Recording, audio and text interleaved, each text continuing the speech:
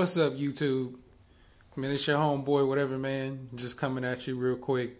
I'm on my search for the best cheap cigars. And today, I am smoking the Flor De Olivia Gold. Yes. I'm going to go ahead and light this puppy up. See what it's all about. I punched it with a my favorite hollow point gear cigar punch made from a spent AK-47 shell. Looking to see what this smokes like. It was cheap. I paid $4.99 for it.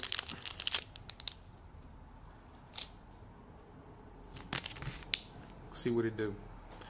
It's soft. The tip is soft, so you got to be careful if you punching. I thought, you know, the soft tip, sometimes you worry if you got to put a bunch of pressure on it to get it to punch that it might split the cigar, damage it. But you can see it held up pretty well. So, yeah, let's see what this thing's all about.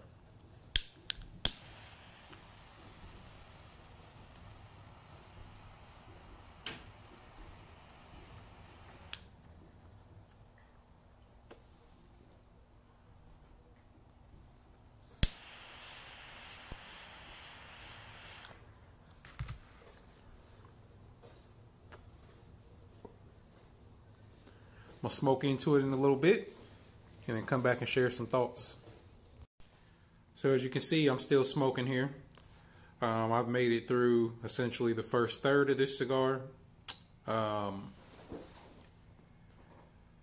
Overall, the construction's pretty decent thus far. It did canoe on me a little bit, you know, so I got the other side to catch back up. So now it's looking good.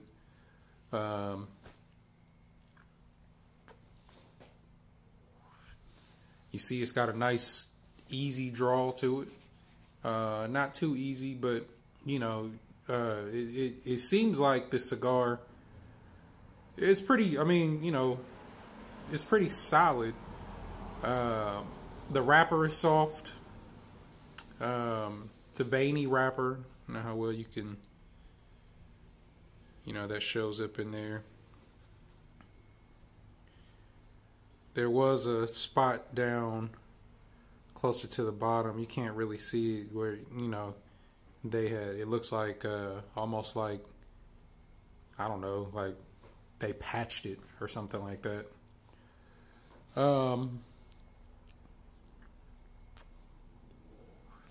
Hasn't went out on me. From a burn perspective, I need to start timing my burns because this has probably been going for about, it's probably been about 15 minutes. I don't know. Maybe about 15 minutes. You know, it's not bad so far. Not the greatest. It's got a little bit of creamy taste to it. Not much. Especially for, this is a Ecuadorian wrapper. So, you know, a Connecticut shade wrapper. So it's not as creamy as some of the other Connecticut's that I've smoked. However, there is a little bit of creaminess to it. It holds the ash pretty good. But I'm tripping. These people keep, there's somebody moving a bunch of furniture on like a little cart. And they walked by my house probably 6 times. So I don't know if they moving from one house to another or they went to a yard sale and they buying all this furniture. But at this rate, it's going to take these fools like a week if they was actually moving. But anyway, they ain't got nothing to do with the video. Sidetracked. It just keeps throwing me off because they keep walking by my house. So yeah, you know, Connecticut shade wrapper, Ecuadorian wrapper. Let's see.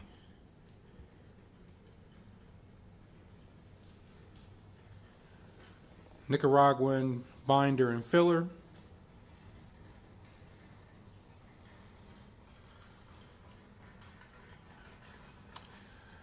So it's got a little bit of It's got a woody. I would say the strongest taste to it is it's got a woody type taste to it. Maybe a little bit of almond as well. But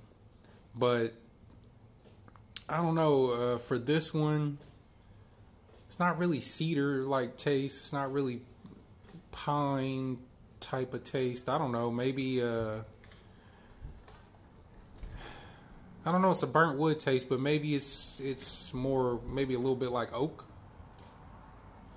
Yeah, I can see it being more like an oak type flavoring.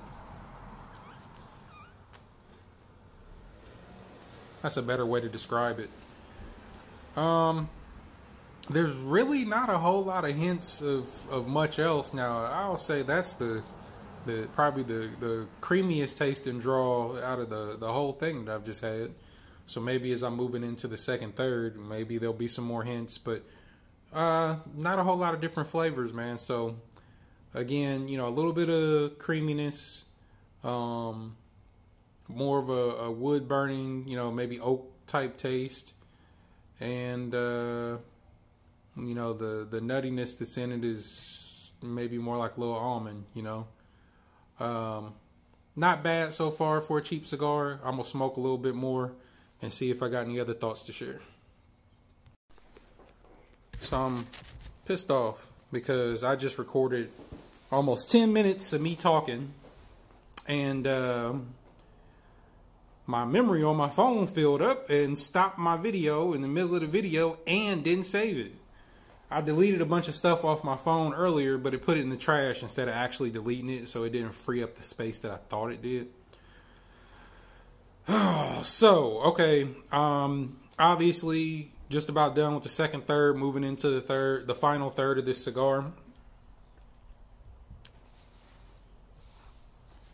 Construction has held up since I had to relight it and fix the canoeing.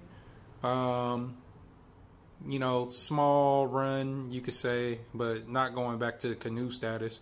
Maybe if I was to let this go, you know, it would canoe again.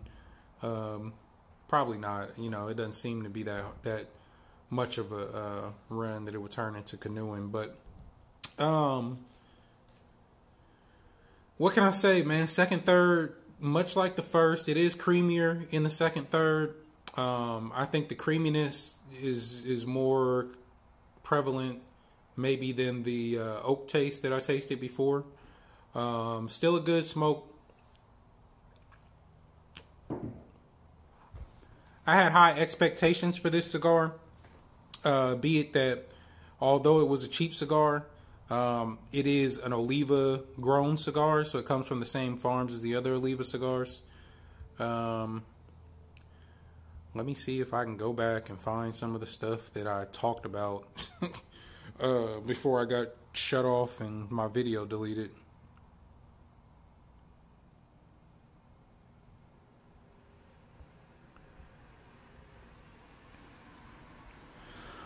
Flor De Olivia comes from one of the premier spots in Nicaragua, the Oliva tobacco farms. Hence, again, my expectations for this cigar. The Flor De Olivia emanates an aroma like no other. With its deep, complex flavor,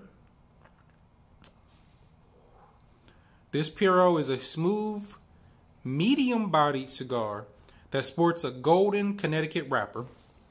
So, nice, smooth, oily wrapper. Well, not smooth, because you can feel the veins in it. I don't know how well you can see vein-wise. The band came off really easy, which is good because, you know, sometimes there's a little bit of glue that has them stuck to the cigar. You got to smoke it down until it gets hot. And even then, sometimes it'll still pull off part of your leaf and put a hole in your cigar. So didn't have to worry about that. Can't remember if I said it before.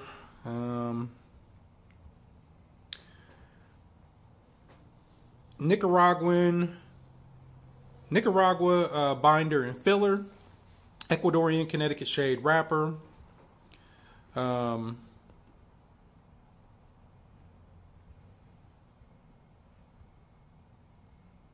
else on here did I want to share? Oh, now when you go out and you buy these, they do sell these. Obviously, the one I have is a Connecticut. They do have one with a natural wrapper that is darker as well.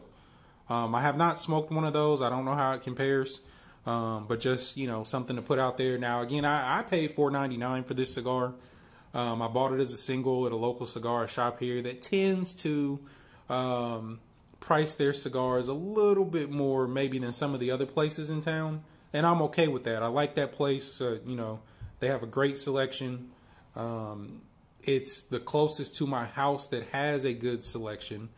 I'm not looking to bash anybody, but so I won't say no names, but there is a cigar shop that is closer that, you know, I love going in there to smoke, but selection wise, they don't always have the greatest selection. So I tend to filter off to this other place, which is fine. You know, I don't mind spending 50 cents, maybe sometimes $1 more, you know, to go and know that they're going to have what I'm looking for when I get there, or have a decent, you know, variety to choose from. But again, man, you know, this has been a great smoke. $4.99.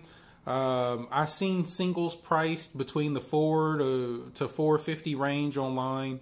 So not drastically different, you know, but than what I paid. But, you know, you're talking 10 to 20% cheaper than what I paid for a single cigar. And then as far as buying these in bundles, now bundles is where you save. I seen a 25 bundle that was priced at $35. That's less than $2 cigar. You know, that's what the $1.50 range, maybe a little bit less. You know, that's not bad, you know. So if it's, you know, so one of the things that I talked about in my best cheap cigar series is sometimes you want to grab something, smoke it. It might be 30 degrees outside or something like that, depending on where you live. And you don't want to smoke the whole thing. Maybe you want to come back and smoke the rest later, or something like that. Or maybe you just want to smoke what you can, toss it.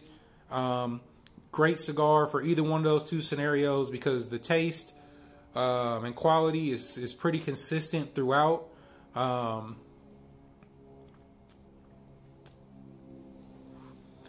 You know, so it's not a waste of money if you don't smoke the whole thing because it's so cheap. But you know, if you're a daily cigar smoker and you don't want to break the bank, this is a great thing to have in your daily arsenal. You know,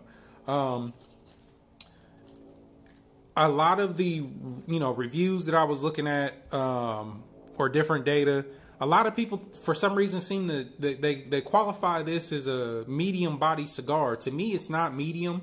I guess it depends on your palate, of course. But then I also did see some that said that in the final third, you know, it got more flavorful. So that's where I'm at. You know, I'm getting there.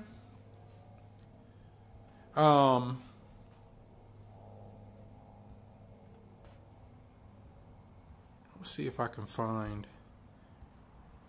I see, you know, I had all this. I read through a couple of things, and I might have closed them actually, because, you know, I didn't think I was gonna need to go back to them, and then my video cut off and deleted itself. So thank you, phone.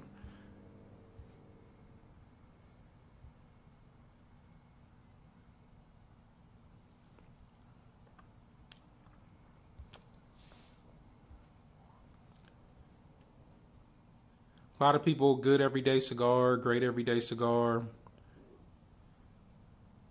Now, someone did say that they felt that the draw was, I'm talking, so it's going out over here on the end. But a lot of people were, well, not a lot of people, but someone said that they smoke a lot of these and the draw is typically tight. Well, my draw has been loose, so I don't know if you're, you know, bundle to bundle, if they're not consistent. Maybe that's something to think about.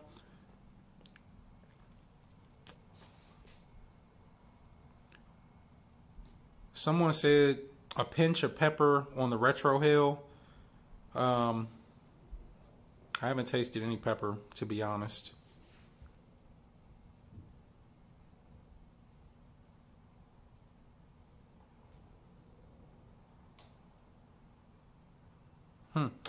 So this is interesting.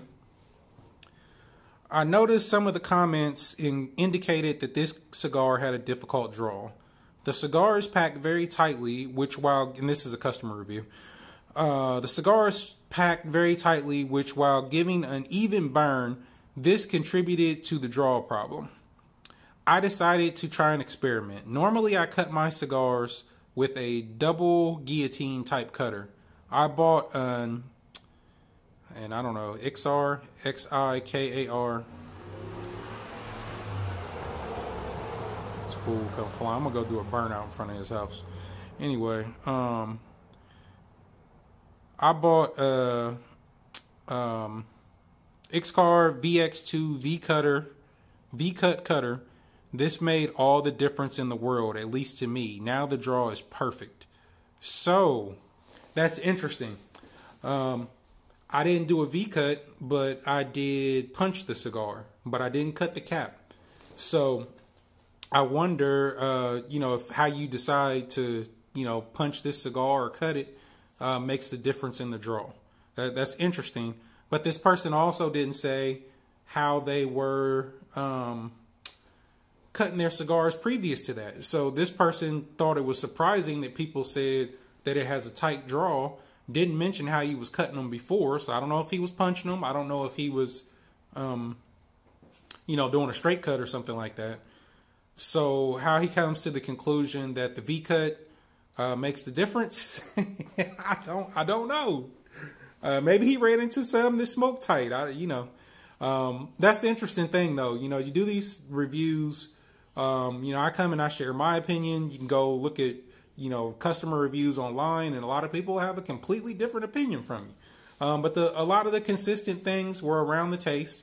Some people thought the oak that I taste was more of a cedary taste.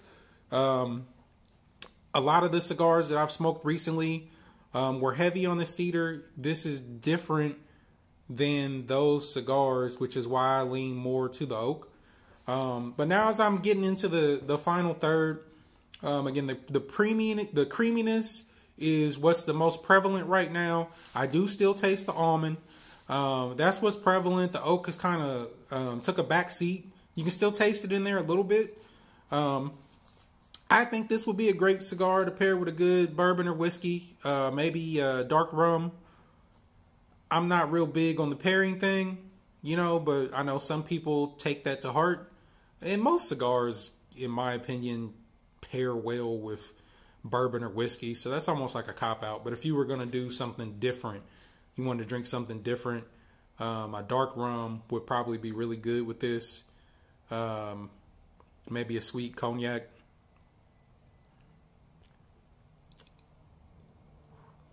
If you're a brandy smoker, I think the brandy would overpower this. A brandy drinker, I think it would overpower this and maybe throw off the taste.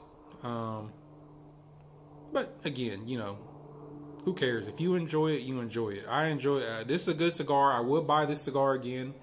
I don't know if I would put it at the top of my list of cheap cigars, but it's up there. Again, you know, that Monte by Monte Cristo that I reviewed, that I found in the 2 for $10 section, which probably shouldn't be there. So that probably wasn't a fair comparison, would still be my #1 cigar. Take that out the equation. This is probably second on my list.